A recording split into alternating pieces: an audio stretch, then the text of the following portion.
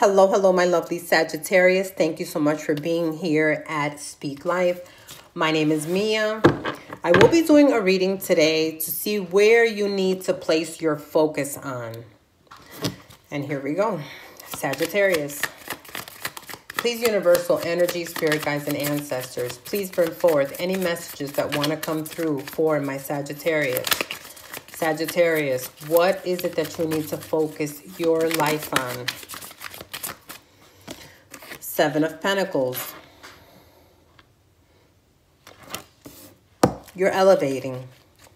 You're receiving your rewards of all your hard work. Please, universal energies. There's a lot of potential success. I don't want to take all these. A lot of potential success for you. This is for Sag.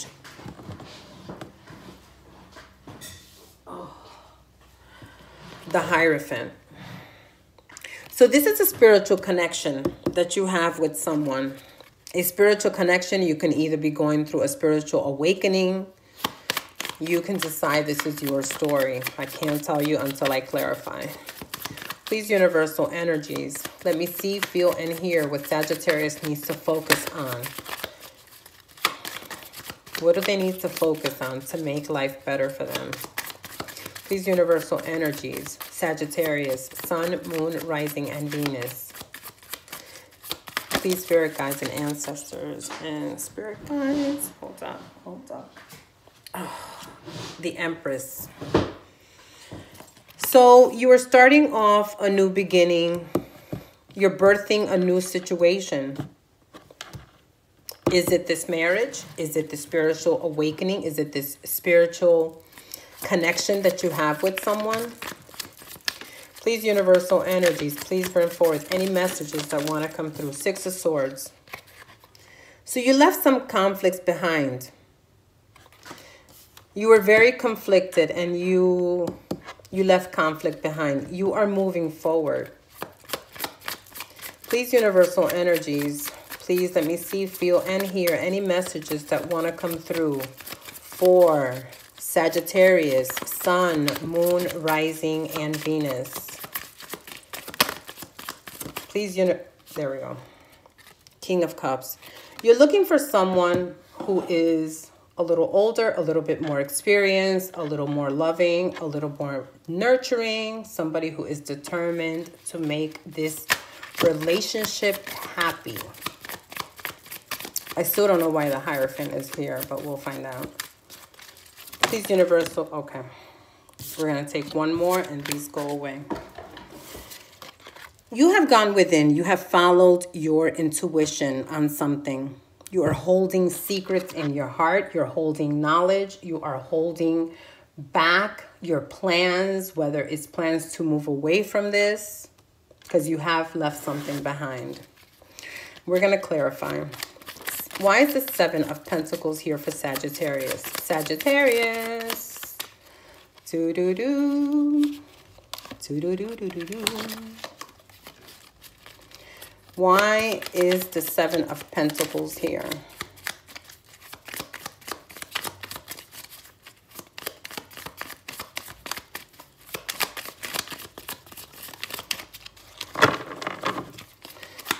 Why is the Seven of Pentacles here for Sag? Please, universal energies. Here we go. I got two. Sag. You're looking for your queen. You've taken a full destination. You have gone off. You have the Fool in your life. You are taking your lessons and going forward. And you are probably going off to find this queen. And like I said, the energies can be reversed. Somebody is going off to find the person that makes them happy. You're looking for your spiritual connection. Ooh. You walked away from something. you walked away from something. Wow, I just lost half of my deck.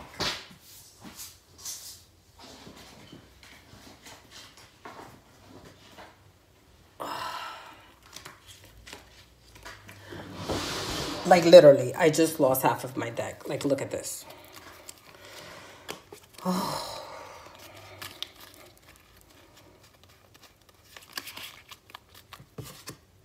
Okay. And I just saw a Chariot, which is definitely movement forward. Okay, so Empress. Why is the Empress here? Yeah, you walked away from something. The Empress is here because the Wheel of Fortune. You have finished this cycle. This cycle that you are currently in has been finished. You decided that you were going to take a leap of faith, and karma is here. I mean, not karma, but like the Wheel of Fortune. It's either you're going to have good karma or bad karma. But the Wheel of Fortune basically lets me know that something came in to change your direction.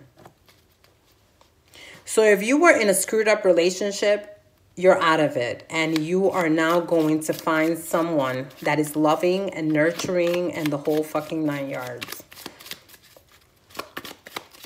Why is the Six of Swords here? Yeah, you're starting a new beginning. You're birthing a new beginning because this cycle came to an end. Wheel of Fortune, it changed your direction. So if there was a Tower moment here, that's why. Oof. Okay, so you have the Five of Wands and the King of Pentacles. Five of Wands. You were probably dealing with someone who is a king, but who is very much in his emotions. He is also he could be... He's a person who's very prosperous and the whole 9 yards. But you know what? This king is very cold. This king made you go through a lot of fights and conflicts. And this king probably put you, or a queen, it put you in a bad place with conflicts and problems and a lot of stuff that was just no good for you. And it looks like you walked away from that. You were always constantly defending yourself against this person. Constantly a battle with this person. Why is the King of Cups here? Why is the... Ooh, okay. And look at this. Leaving a situation. Leaving conflicts behind. So not only you walked away, but you also left this conflict behind. Five of Swords. Again, problems, conflicts. I'm just going to take these two since they all flipped over. There's a lot of lies and deception in this. And you have to realize that you have a lot of opportunities and possibilities in your life. Just be very aware where you place your investments. Why is the Priestess here? Why is the Priestess here?